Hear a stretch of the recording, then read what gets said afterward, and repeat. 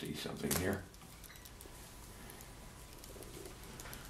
I have the blanket coming down and underneath his arm right there, and then sort of hang out there like that. Now I'm going to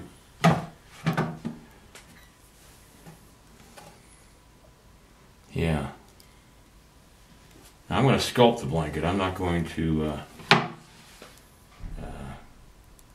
dip the cloth. I don't know, maybe I will.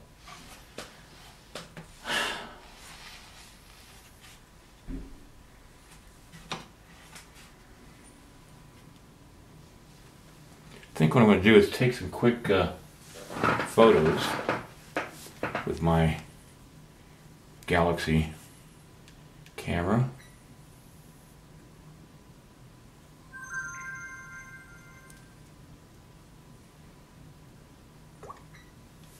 Just reference.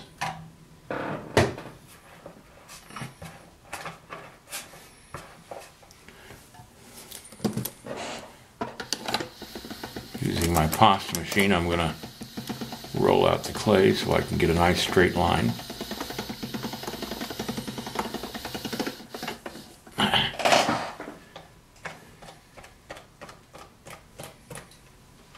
Clay is just a little too cool, so when it goes to the pasta machine, it has a tendency to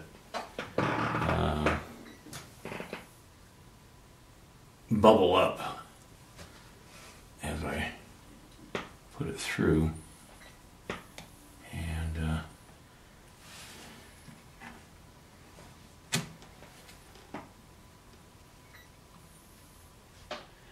it's Father's Day tomorrow, but I wouldn't be a father if it hadn't have been for my mother, who was a nurse, a registered nurse. This is taken probably 1940s, when she was had just married my father. She was a beautiful woman. Yeah, my mom's name was Genevieve, and my dad's name was Homer Harold Lemon. He was a farm boy from Camas, Utah, who joined the Navy in the early 1930s, I think, 1931 or 2 or 1 around there. I can't remember exactly when. He retired after 26 years in the Navy in 1956. So I guess if you do the math, you can figure it out. But anyway, they met on a Greyhound bus. She was from Kansas City, and he was from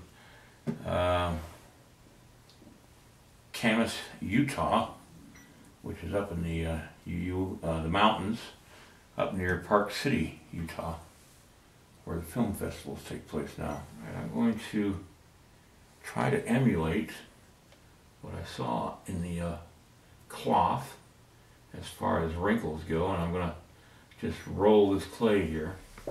Alright, I've got some dark brown clay that I bought a long time ago, and I've got almost a full box.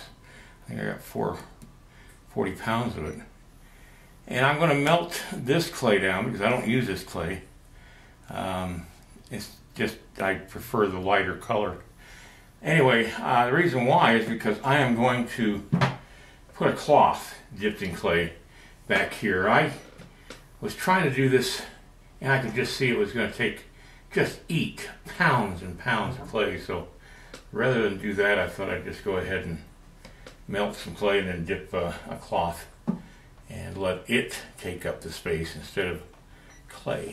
I think what I'll do is, while I'm waiting, I'll go ahead and work on a detail of his hat, which is a fur cap. And I'm just going to fill in behind.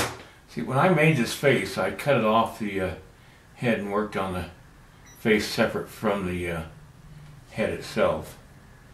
And so I've got a bit of a crack there to fill in. And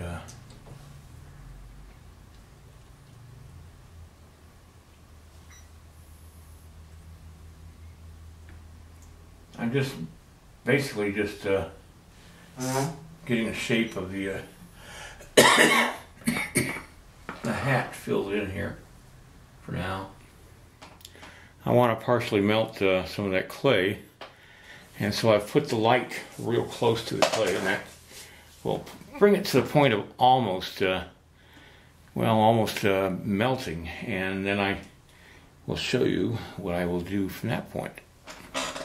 Some of this clay that's been in there getting really warm, and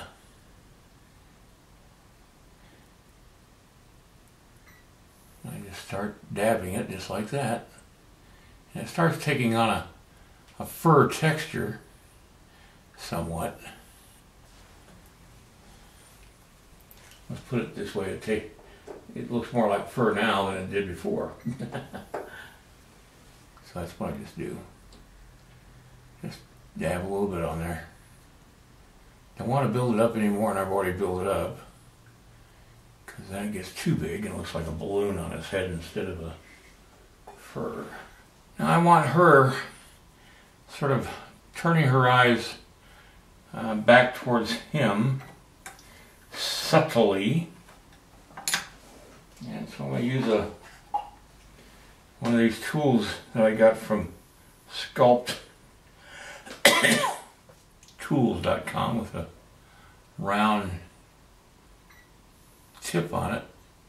And when an eye is looking in a direction, and like in this case the eyelids are low, and the pupil of the eye has a shape, so it will actually cause the eyelid to be different where the eye pupil is.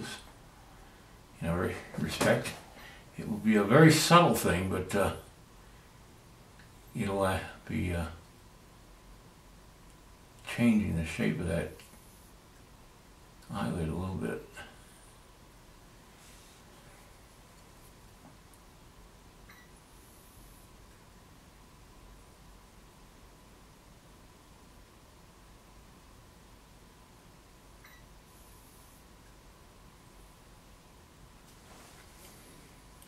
And we use this very unique tool from Ken's Tools. It's the wire is not just a wire, but it's a wire like a spring, except it's a wire with wire wrapped around the wire tightly, so that you get a nice little texture. It takes down the roughness pretty quick. A lot of movie companies use these tools in their sculpting departments. Ken's Tools. You'll see them all the time in photographs or video of them using these kind of tools.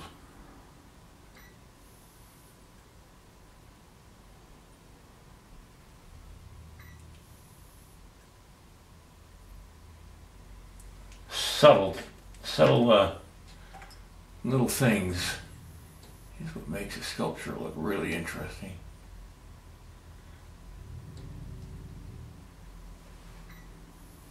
Sorry, I thought I had the camera recording. I just stuffed the empty areas, things that would be just big holes behind the cloth, with aluminum foil, and I want the cloth to hang straight down. I don't want it to be pulled in towards the clay. So, and I've got my cloth all ready to go. I've got the hooks ready to go. I've got a couple of pins in his head that will allow me to grab them and pin the cloth in place, so that the hot clay doesn't cause it to just melt the clay under it and slide down what I've already got there. All right, let's go get this pot and see if I can get this dipped. I don't know where the camera turned off. Or if I even had it on. Anyway, I've taken the cloth and I've put it on, in case you didn't see it. And what I'm going to do now is just let this sit overnight, get really cool. It's going to take a while. And I'll come in tomorrow and start putting wrinkles in and stuff like that. This is just acts more like an armature than anything else. So we'll see how it works out.